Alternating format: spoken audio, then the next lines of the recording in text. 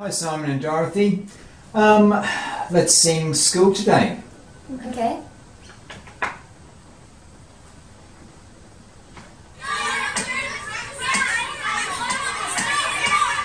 I have travelled a long way.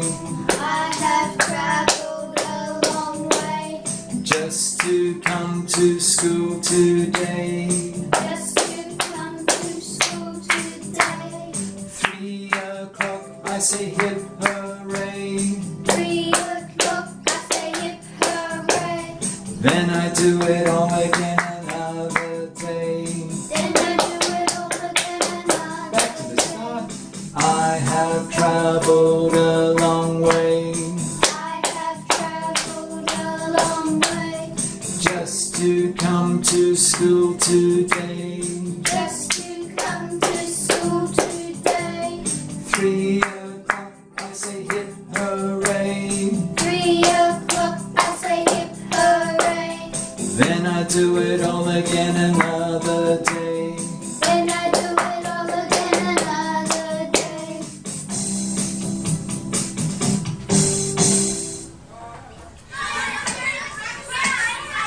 After me.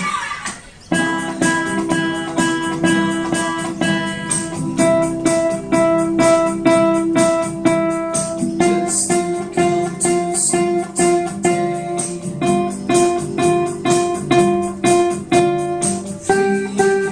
I say hip hooray. Then I do it all again another day. Just to come to school today. 3 o'clock I say hip hooray. Then I do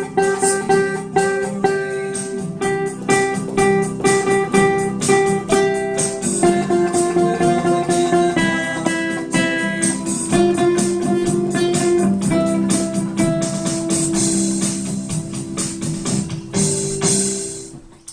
Right now, for this song School Today, we're going to have to place a new sticker on our guitar. Watch carefully as I demonstrate. Hi, watch carefully as I place my G note on our first string. So our first string is the skinny string, and you already have an F note or a sticker for your F note. Now, take off one of your sticky white dots and place it under your first string at the 3rd fret. So that's 1, 2, 3, right there. So just push the string forward, place this down, give it a bit of a rub.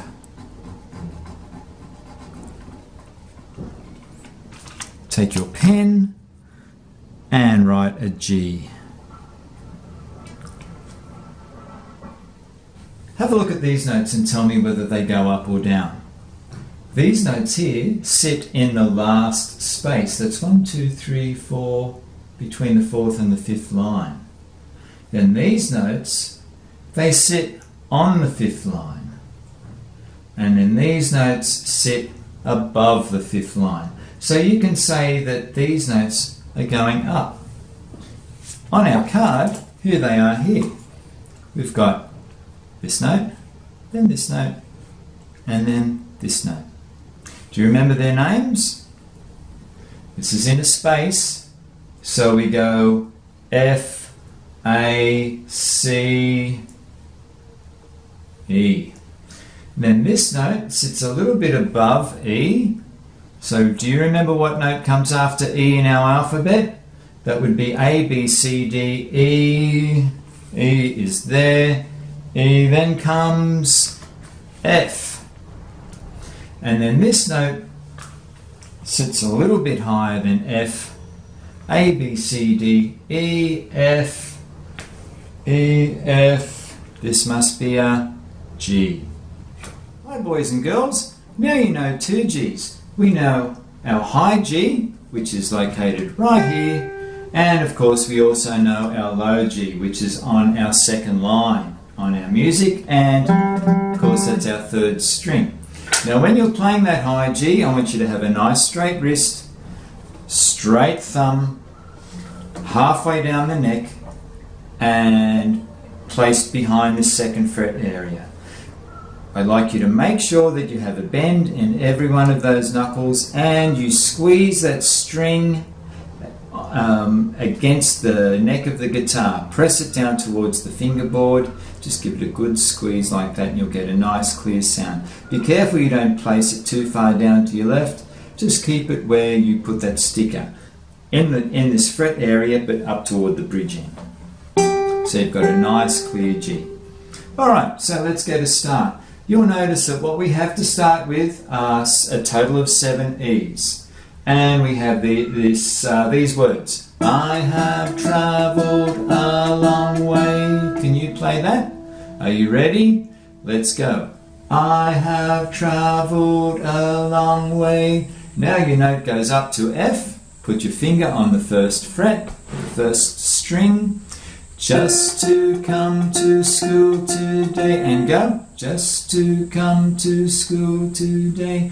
Third finger goes on the third fret of the first string, and we'll play our G note. 3 o'clock, I say hip hooray, and go. 3 o'clock, I say hip hooray. Then the notes start to go down again. We go back to F, and we have a whole bunch of TTs. Then I do it all again. Then we go to E. Another day. I'll play that again for you. You copy me.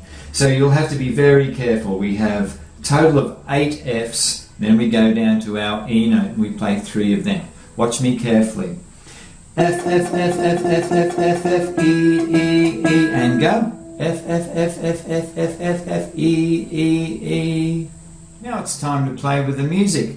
I'd like you to place your thumb just behind the second fret and have your fingers ready to play an F and your third finger ready to play a G. So see how my fingers are nice and evenly spread. Okay, here we go. Starting on E. Ready, go. Finger on F. Just to come to school today. Ready, go. Third finger on G. 3 o'clock, ready, go. Back to F, and then E. Go. F, F, F, F, F, F, F, F, E, E, E. Back to the start. And go. Finger on F. Come to school today.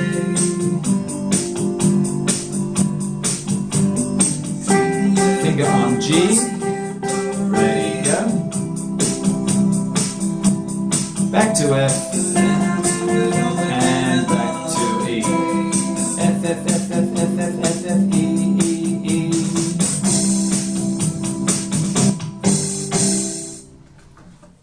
Hey groovers. Right now I'd like to show you a little experiment. I have a bottle in my hand, and in that bottle there's nothing. Well, there is something, and that something is air. And we have a column of air that between the top of the bottle and the bottom of the bottle might be, say, 200 millimeters long.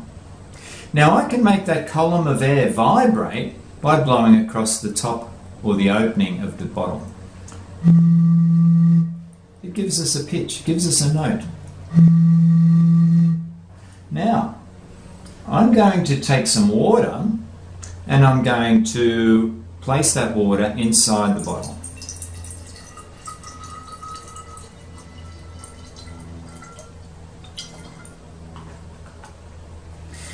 Now our column of air, you may not be able to see it, but it goes from about there to there. So we have less air in the bottle. Say there's probably 180 millimeter column of air in this bottle. So if I make that column of air vibrate and there's less air in the bottle, What would you expect to happen to the sound? Would the sound go up or would the sound go down? Would the pitch go up or the pitch go down? Let's have a listen.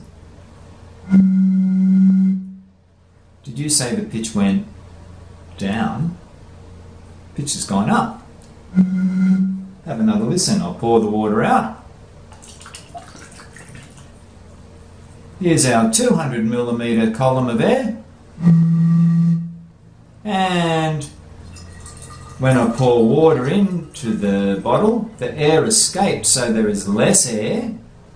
And now we have about 180mm column of air. And the pitch has gone up. I might put some more water into our bottle. And what do you expect to happen now?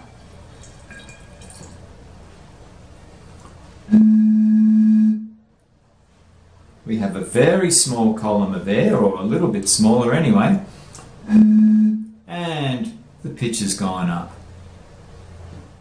So, I hope you enjoyed watching that experiment. Now, like our vibrating column of air, remember when the column of air was quite long, the 200mm column of air was long, when that vibrated we got a low note, and then we added water. We added water to the bottle and we got a shorter column of air. And what happened to the note? It went higher. So it's like our guitar string. When we have an empty bottle, that's like playing an open string. It vibrates from there to there. It's as low as it'll go. But if we shorten the vibrating length of string, the note goes higher. So that's exactly the same thing. The longer the vibrating length of string, the lower the note.